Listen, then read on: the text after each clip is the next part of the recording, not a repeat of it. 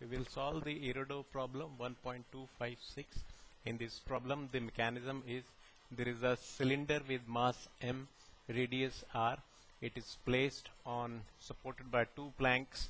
There is a thread which is wound around the cylinder, and we are applying force F. This force will be acting on tangent to the cylinder if we take a side view. So this force is basically providing it a torque. Now we have to find out the F maximum such that no slipping takes place. The cylinder doesn't slip on the planks. Now let us see what are the forces which are acting. There would be normal reaction on both the planks, upwards. The weight which is acting, let me show this from the center so that there is no confusion, N, and let me show the weight also through the center. This will be mg, which is supported by both the ends. This weight is actually center we are taking. Now the N and N are the two reactions, and there would be pure rolling since we are saying there is no sliding, and since the cylinder is getting torque due to this force and there are planks like this, it can only move like this without sliding. It will move and the horizontal movement will be like this, and angular acceleration will be in this direction.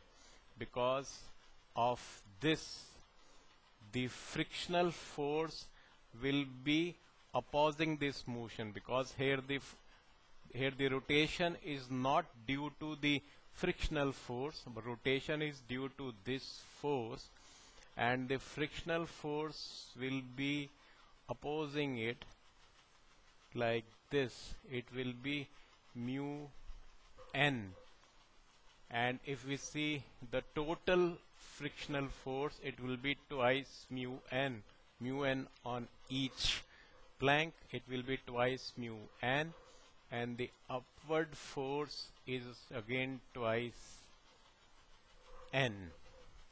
Now let us see what is the value of the normal reaction.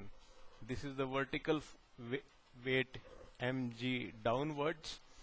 There is no movement in the vertical plane.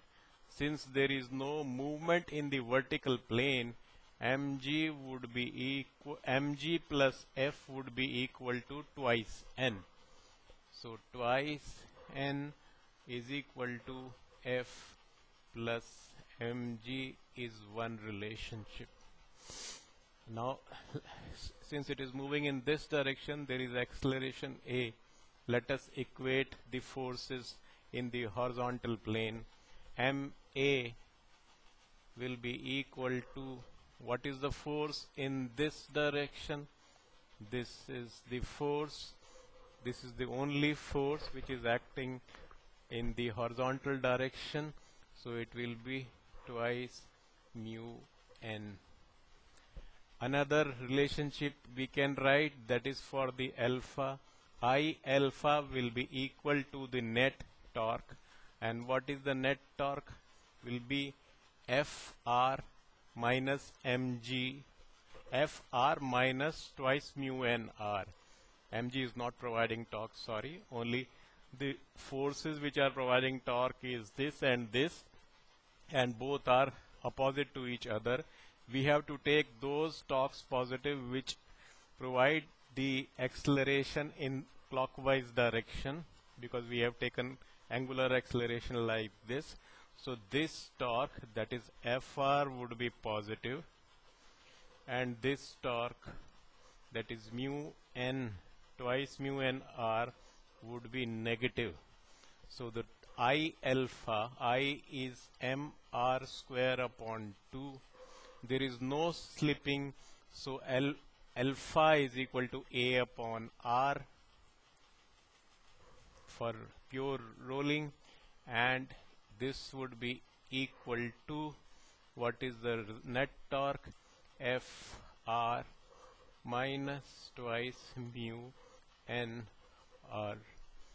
So just cancel out the R, it comes M A upon 2 is equal to F minus twice mu N is the relationship. Another relationship is this: mu N twice mu N mu 10 twice mu N is MA, so it becomes MA upon 2 is equal to F minus MA. So F is equal to 3 upon 2 MA is one relationship, but we need to find value of F not in terms of acceleration but in terms of mg and mu. So let us eliminate A from in this equation. MA is equal to twice F upon 3 is equal to twice mu N. This becomes twice mu N is equal to MA, and F was 3 upon 2 MA. MA is twice F upon 3. 2 gets cancelled. So F is equal to 3 times mu N. Place the value of N here. So it becomes N is equal to F upon 3 mu. Place it here.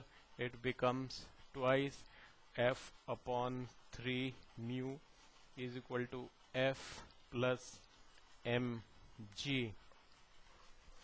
This becomes, take F common, F 2 upon 3 mu minus 1 is equal to mg. So F is equal to 3 mu mg upon 2 minus 3 mu. This will be the maximum force up to which the pure rolling is taking place, because if it exceeds this force, the alpha will not be equal to AR, it will start slipping. So this is the force which can be applied, maximum force which we can apply in this case. So that's all on this. Thank you.